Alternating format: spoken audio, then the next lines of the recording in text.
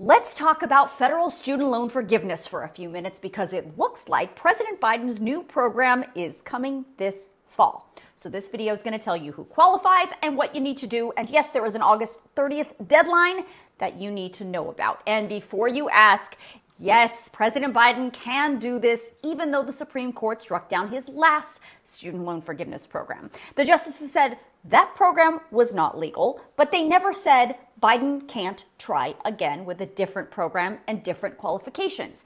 And that's exactly what's happening. This new proposed program has actually been moving through the rulemaking process for at least a year, and I've been documenting it here on this page. And according to the Department of Education, if it's finalized, it would bring debt relief to tens of millions of borrowers this fall. Obviously, once that happens, it will be challenged in the courts, and we'll have to see if it can survive. But if it does, who qualifies?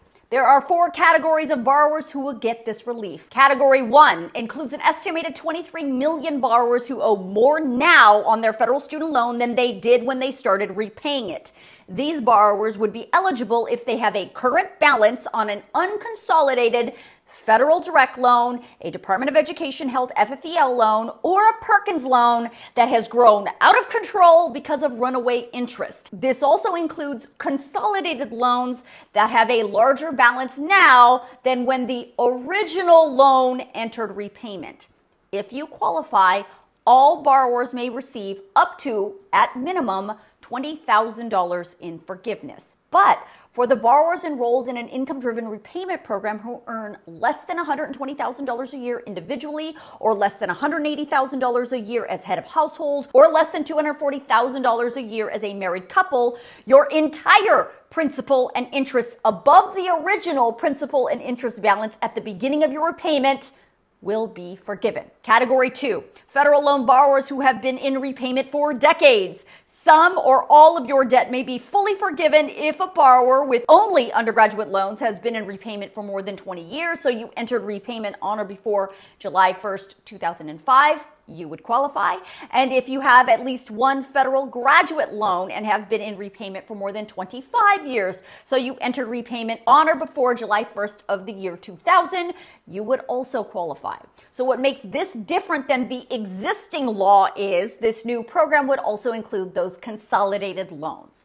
Category 3 includes federal loan borrowers who are otherwise eligible for forgiveness from some other existing program and they just have not applied. And Category 4 includes federal loan borrowers who enrolled in low financial value programs that failed to achieve just one of the Department of Education's accountability standards. That includes non-degree programs that have closed. So if you think you qualify in any of these 4 categories and you want to receive this forgiveness, you do not have to do anything.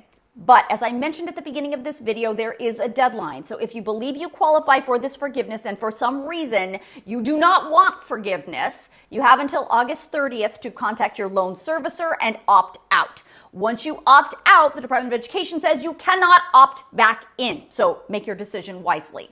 Last week, the Department of Education sent potential eligible borrowers an email about all of this. Now, if you did not get an email and you think you qualify, do not panic. The email does not guarantee forgiveness eligibility, and more information will be coming as soon as this program is finalized. So if you want to read all of these documents from the Department of Education about this program, I'm going to email them out to you tonight in my Newsgirl News Roundup email, so it is important that you sign yourself up.